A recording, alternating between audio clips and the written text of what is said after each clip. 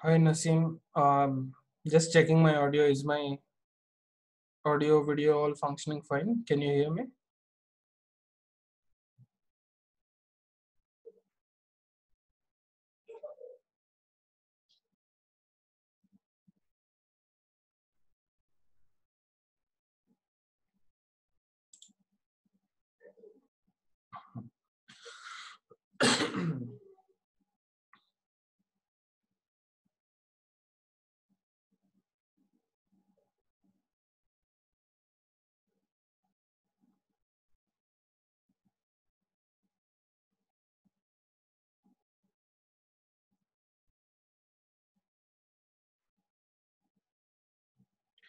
Hi Naseem, I'm just checking my audio and video. So are you able to hear me and can you see my Yes, screen? yes, I am. Wonderful. Yes, I can.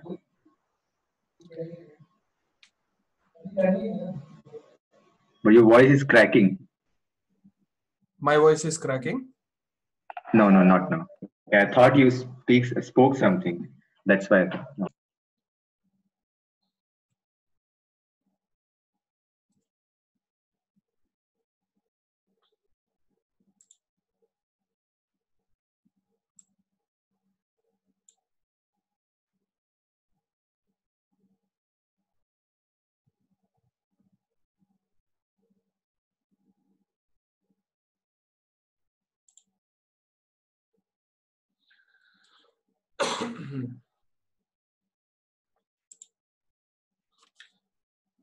I'll wait. There is 6 more minutes for the session to start. So let's give everyone time to join and then I'll kick start sharp at 1.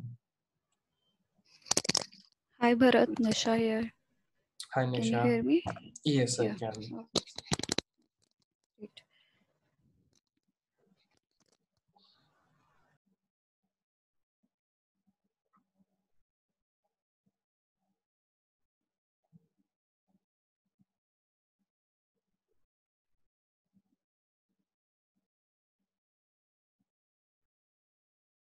So I guess until rest of the cohort joins, why not start with introduction? I don't know most of you people.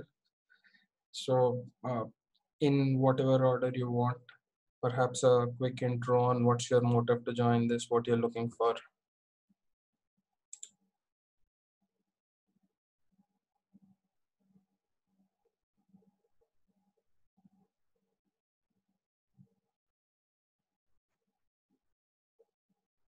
Naseem, you want to go first? Yep. Okay. Hi, everyone. My name is Naseem Sayed. So I joined this session. I actually really wanted to learn in something in codings, and I think this is a good start to add into my knowledge, and then this I can also apply into my current uh, business.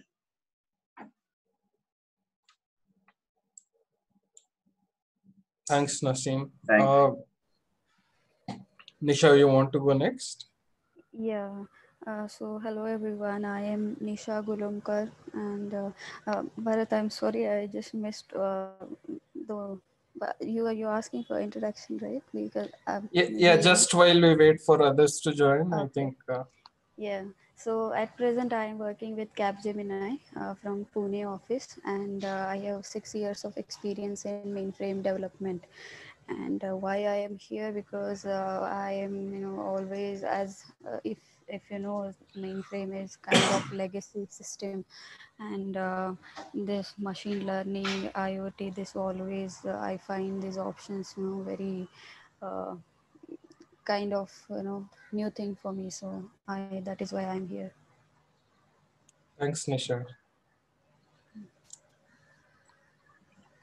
Uh, Anyone else? No particular order. So whosoever wants to go next, please feel free. The mics are open for everyone.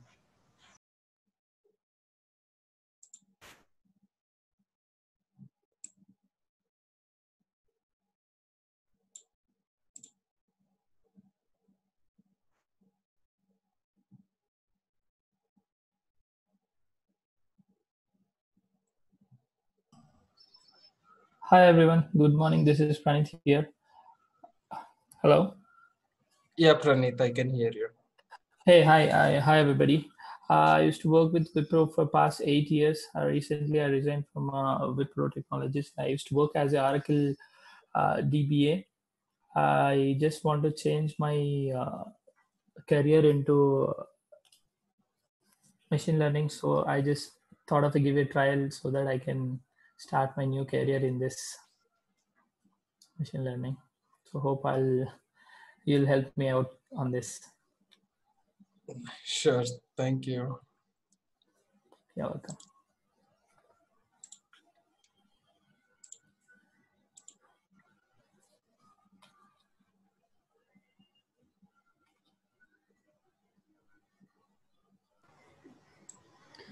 So Bharat, this 1 o'clock session and 1:30 session, both will be same, right? One can join either of them. Oh no, I think it's the same session. It's just because Zoom places a hard stop at 40 minutes. I'm still using a free version of Zoom. Reason Mm-hmm. being, the paid version of Zoom has a limitation of how much of recording I can upload.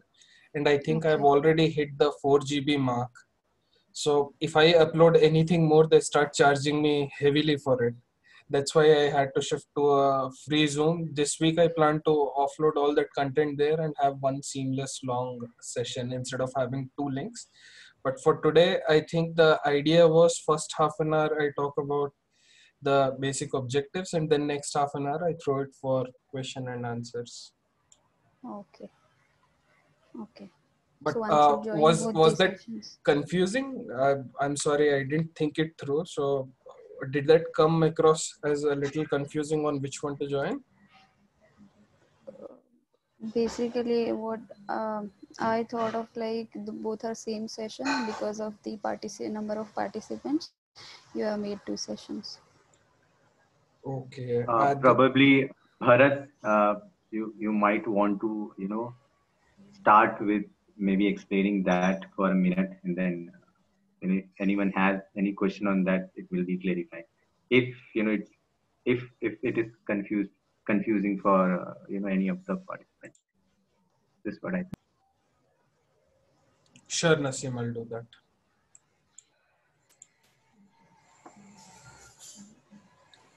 Hi Bharath, Shiv here. Hi Shiv, how are you? I'm You good. might How are you? you might want to quickly do a 1 minute intro of yourself. Yes, yeah. Hi all. My name is Shivraj. I'm part of Northern Trust. I'm with Northern Trust from almost 8 years. I have experience in fund accounting and managing the project, and worked in the Excels, and wanted to learn on machine learning. And that pretty much, Bharath. Thanks, Shiv. Yep. Uh, I think as participants join, I want to kickstart it, and so welcome to. There is so. Would you mind if I keep this hovering here, because I don't know, for some reason people are going to the waiting room and not directly admitted. So I have to push them into this meeting from the waiting room. I wouldn't know. So I'll keep checking this window. Don't find it annoying. Next time onwards, it might be a little more smoother. With that, uh, hi, my name is Bharath. over last 2 years, I have been trying to learn and as well as teach some of the things which I am attempting over next few months. Idea tip basically for me to start this session was when I started learning, I had some challenges. It's a vast field. First, I was a little directionless. Second, there is so much material, there is so much of information out there on internet that I often tended to fall down rabbit holes where I am constantly going off track. So it all of this, what I guess led to was elongation of what could have been done faster. So I put together for myself something like a course which I believe if I would have gotten, my learning would have been much more fruitful and much more faster. With that, I put together a course which I thought I should have done in when I started learning. I put this course to couple of universities. One of the university I was affiliated with started a pilot, and that was a paid course. So I did that for four odd batches. Never took more than 15 to 20 people. So I am severely impaired in that manner that this would be the largest cohort I would be ever attempting. Uh, with that, I want to start with objectives. What are the objectives of session? What are you signing up for? And in return, what is that you might expect of it? So basically, machine learning is an intersection of multiple fields. It would be your domain knowledge to start with, whatever domain it might be. It would involve a lot of maths and stats. Don't worry too much about these things. We will take it one step at a time, small baby steps, though firm and irreversible. The third domain is computer science. So usually understanding of programming and understanding of domain knowledge gives you little ability to automate those small things, do things in much faster and much smarter way. Historically, ability to understand maths and statistics combined with your domain knowledge allowed you to do certain traditional type of statistical researches. What has emerged in past couple of years is intersection all of these, allowing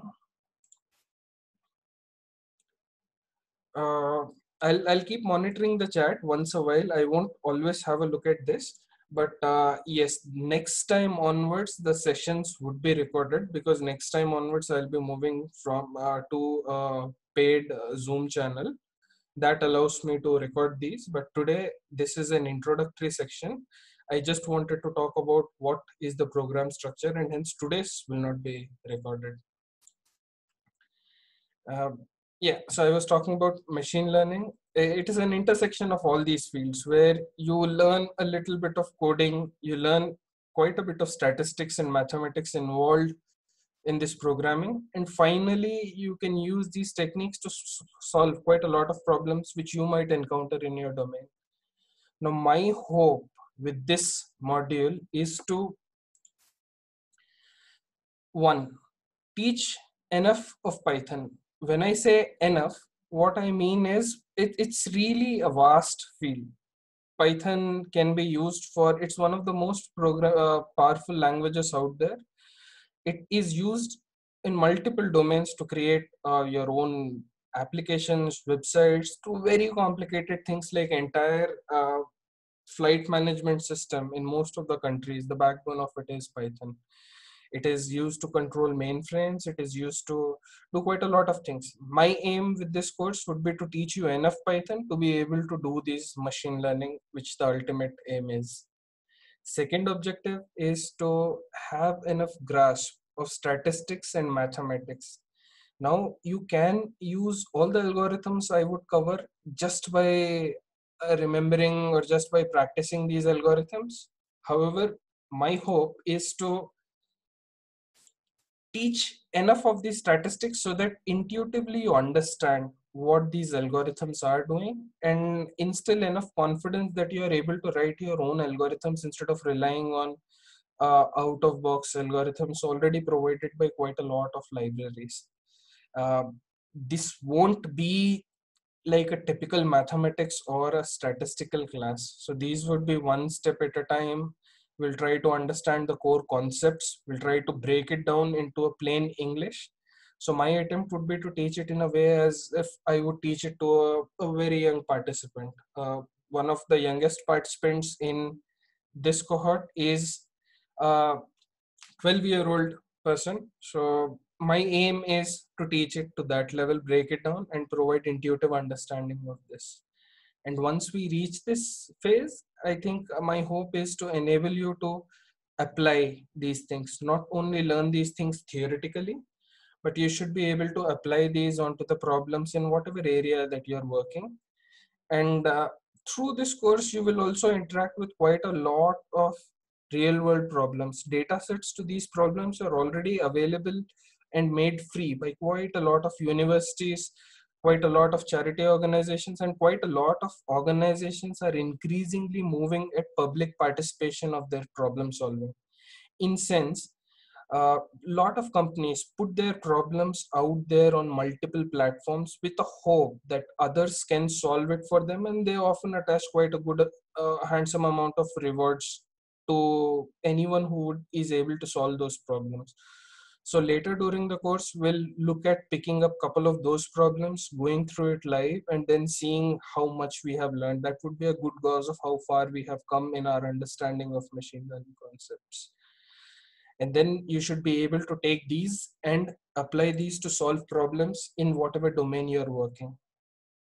Ultimately, you should be able to, at the end of all of it, I'm looking at around 6 months, you should be able to have your own portfolio. It might be in form of a website or whatever medium you choose, but you should be able to demonstrate the projects, your understanding and your ability to solve problems on any platform which is public facing. And using this, people can see what your understanding of machine learning is.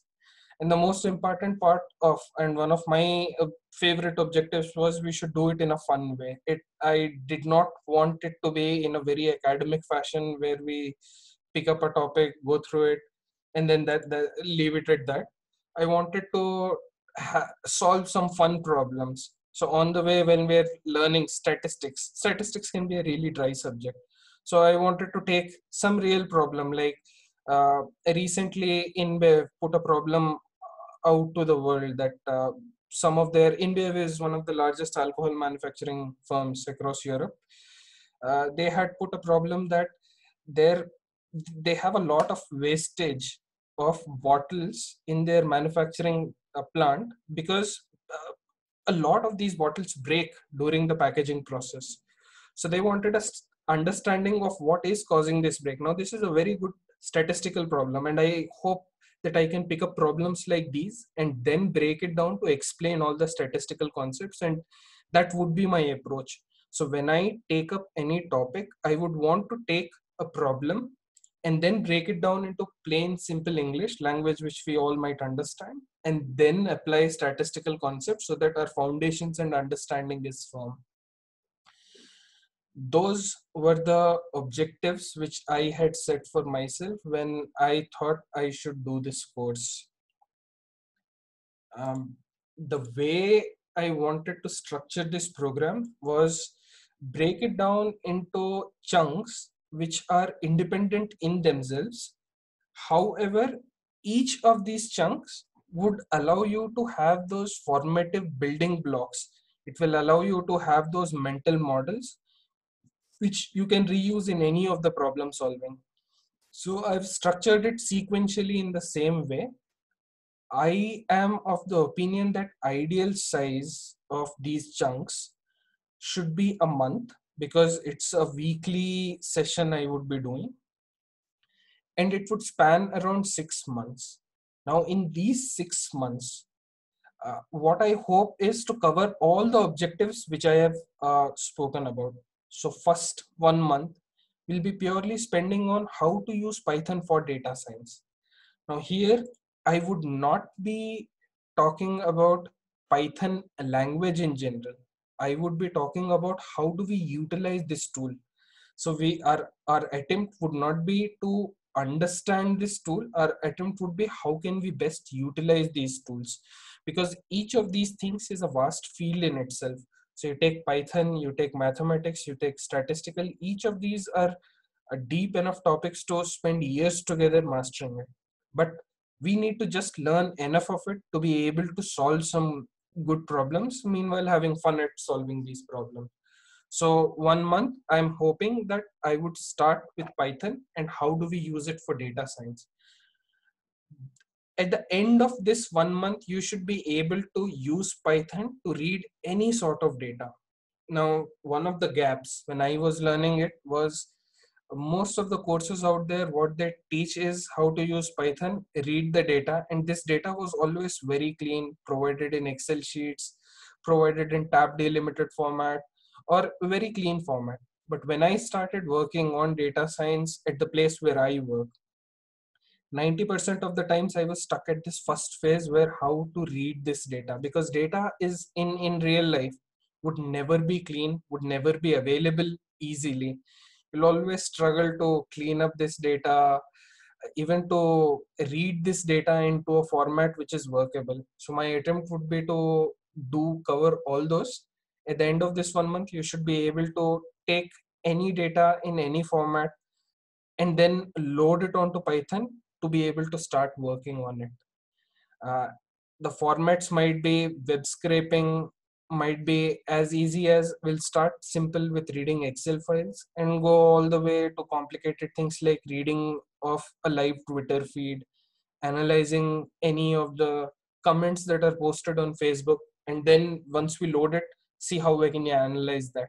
So focus first month would be just learning Python as a tool to extract data and be able to manipulate data in whatever way we want. You should have these core skills of ability to read data and thoroughly understand whatever data you would be working with. At the after this, it would have another 1 month on statistics. Now, as I said, it won't be pure statistics. It won't be just statistics. We would be taking problems, loading those problems using our understanding from month first. So we will use Python, take all this data and apply statistical models for on it. So we will take some real life problems, one each week, to understand one concept. uh, I'm hoping to take a little complicated process or a problem and then break it out. So how does a golf manufacturer come up with optimal size of a ball? How does a diagnostic center determine what level of serum constitutes you having COVID or you not having COVID?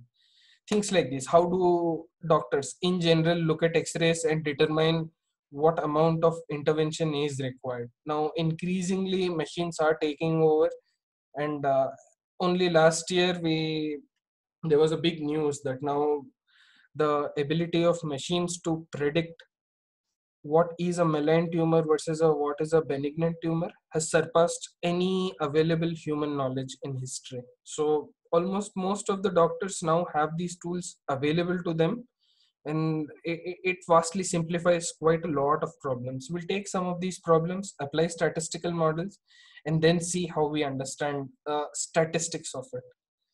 My hope with this month is first cement, practice whatever you have learned in month one, which is read data, slice, dissect understanding of data, and then apply statistical modeling on it. So here you would ingrain quite a lot of understanding on how do you test data, how do you gather meanings of whatever data sets you're working on, how do you infer relationships between whatever data set you're working with. Third month, we enter into our first foray into actual machine learning. Now, by now, you would already understand everything you would need to know about machine learning. As you would see in this month, third month, is machine learning is not a new concept. It would be something like a mix between statistics and our emerging way of programming. So statistics has always been there since historical ages, and machine learning is really a subset of that. Combined with the breakthroughs made in last few years in programming and in hardware computational power, we are able to now exploit these, and then this is called machine learning.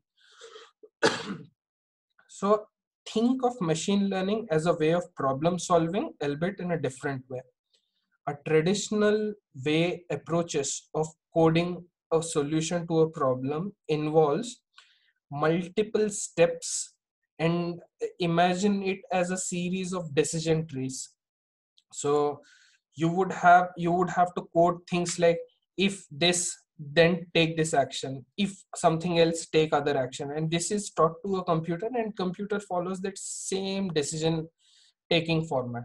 Machine learning is ideologically a little break away from that fact. So in machine learning, the approach we are going to take is, instead of telling a computer what to do, we would teach it what is our objective from it. So think of it as, we have a problem, we understand what a solution might look like, and we really don't care about how is our objective met. What we want to learn here is, we want to teach a computer that this is the data set I have, this is the objective I want to achieve. Now take these away and do something with it and come tell me back how have you solved this. So this is often called software 2.0. It's a huge difference between software 1.0, where typical coding practices are employed, decision trees are built, and a computer takes those decisions exactly as how you would have coded. In month 3, our aim would be to learn that software 2.0. This type of coding would involve you teaching a computer only the objective. You give computer a data set, you tell computer what is that you're trying to achieve, and these computer programs, they would go ahead and do something called machine learning, come back with you and tell you how they have solved a problem. So you would see a term before machine learning, it's called supervised. Now supervised machine learning is how we start. It typically means that you would have some reference data.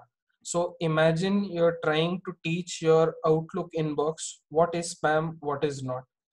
So you would have already a set of data which you would know what a spam looks like. So in a way that you're supervising how a computer is learning. The by end of third month, my hope is you all are very comfortable with this method of thinking and applying it in whatever domain you work, where you have a problem, you understand what is a solution, what might a solution look like, and then you pass it on to an algorithm or a computer, and they do the heavy lifting of arriving at a solution. At the end of third month, we would move on to ensemble techniques. Ensemble techniques are where you combine multiple of machine learning models and you let other algorithms built on top of these to choose which one is the best. Now this is a second order magnitude of machine learning, where you have multiple ways of multiple systems learning by themselves, or multiple algorithms attempting same problem. However, there is a master algorithm choosing from which to take. Imagine this just like a committee of people. A lot of people would have their own opinion on how to solve a problem, and then there would be a sort of supervision on take a generic opinion and then decide whether you want to take a popular vote, or you then deciding which one is the best. And this is often employed in industry as a layer above supervised machine learning. So for fourth month, we are going to uh, dive deep into these ensemble techniques. Most of the competitions out there on Kaggle are one. So in fact, statistics show it's available on Kaggle. 96% of all Kaggle wins are using ensemble techniques. Fifth month, we are going to move to something called an unsupervised learning. Unsupervised learning, oh, we're reaching a half an hour limit. So you would have to select the link to when this session ends. That's where I would start taking question and answers. So unsupervised learning is where you don't have any prior understanding of a problem. This is where you just have raw problems, data sets, and you throw it at an algorithm and let algorithm tell you what it understands.